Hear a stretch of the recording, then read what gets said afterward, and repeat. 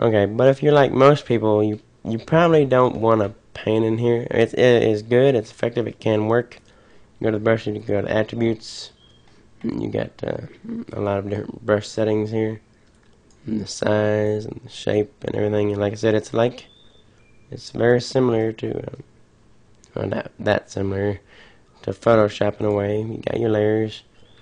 You can group those layers or layer set, so you can get folders and whatnot. And you can actually even save in a Photoshop format.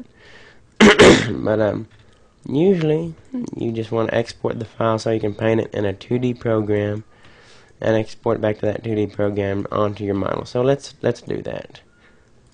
Let's go ahead and let's just go ahead and clear this layer. Select all, delete. Oops. And then just okay. Here we go. There we go. Okay. So we've alright, we've deleted everything. Now what we want to do is go back to our brush tool, and usually what we're gonna do is we're gonna outline the polygons. And you don't actually have to have that applied to your model to do that, if I remember correctly. So we go back to our brush. We want a small brush. I found that a size of 3 works pretty good, and the shape or the profile as a needle, so it's nice and fine, but it's not really hard. Like if we go to 1, actually it'll be really hard just like that. So this 3 is a pretty good size. Go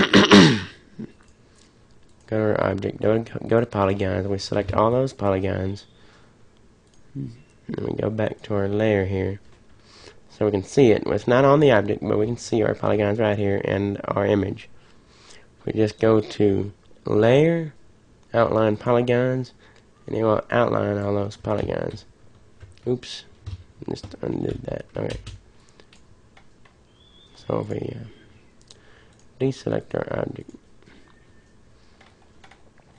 now you can see the outline is underneath it right there. So what we want to probably do is just save that. Right click and you can go to texture. You can save texture or save texture as. If we go to save texture, it's going to ask us as what format, which this is the same as going to save texture as, unless you have already saved it. It'll ask you the format. TIFF, I think TIFF may support transparency. I think it indeed does. And then Target, which you'd probably use for Maya. And of course, good old Photoshop. Depending on your needs, I mean, all you need right now is just the UV, so it doesn't matter if it's flat or transparent or not. So we're just going to go ahead and save that as a PSD file. We can go and name that tutorial body there. And usually it's good to indicate the size also. Yeah, it's usually always square, at least that's the way I like to keep it. Mainly because UVs are mapped from 0 to 1, as I explained sometime way earlier. So we're going to actually open up Photoshop here. We can see the result. Of course, it'll be off screen, so I have to readjust it just a little bit. There's Photoshop. Now what we have to do is bring up our image. So we navigate to our folder. In this case, I already have it open. Drag and drop it into there, and if we control click and get an outline of selections, you can barely see it. Usually what I like to do is go to the blending options and just kind of give it color overlay. Maybe like a deep blue is usually what I use. You can use whatever color you want. And then an outline. I should have just stayed in that window. Outer glow. You can use a white outer glow, depending on your needs. So if we zoom in, you can see there they are. So there's our UVs. We can get a new layer here. Probably a background, probably be fairly good. And we can start messing around, start building our texture up inside of Photoshop. So pan around, we can still see our outline, just our UVs right there. You probably want to make this a little bit more round, because that's where the head is, but there it is.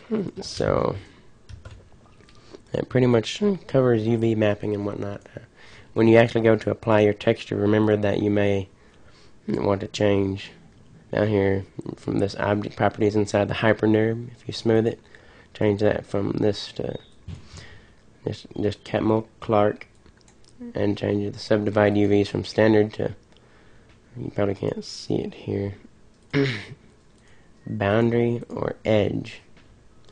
Edge seems to be work pretty good for the most part, and that's how it determines how it subdivides the UVs. So happy UV mapping, I suppose. It's really not that bad, but it's something that would be nice if you didn't have to do, but there it is. It's like you have to model your whole model all over again in 2D. Basically all it is. If you have any questions, feel free to ask, and if my answers are seem to be like, I guess you can't quite understand them, then you can always ask questions about my answers, and I can answer those questions also. So just let me know. I'm going to be starting. I'm going to be starting back into school here pretty soon, so I may not be available for the most time, but I'll try to get to whoever when I can. So that's it. Thank you very much.